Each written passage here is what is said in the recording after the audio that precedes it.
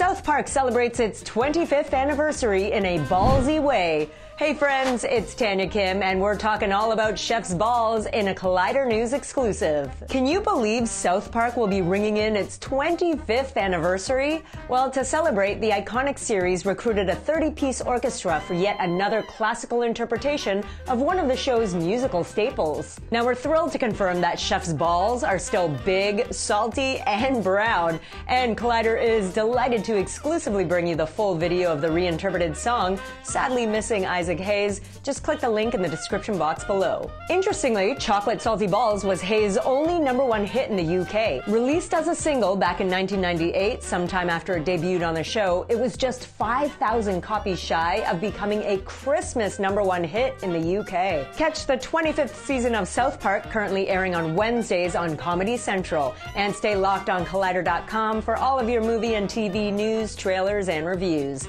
I'm Tanya Kim. We'll catch you later.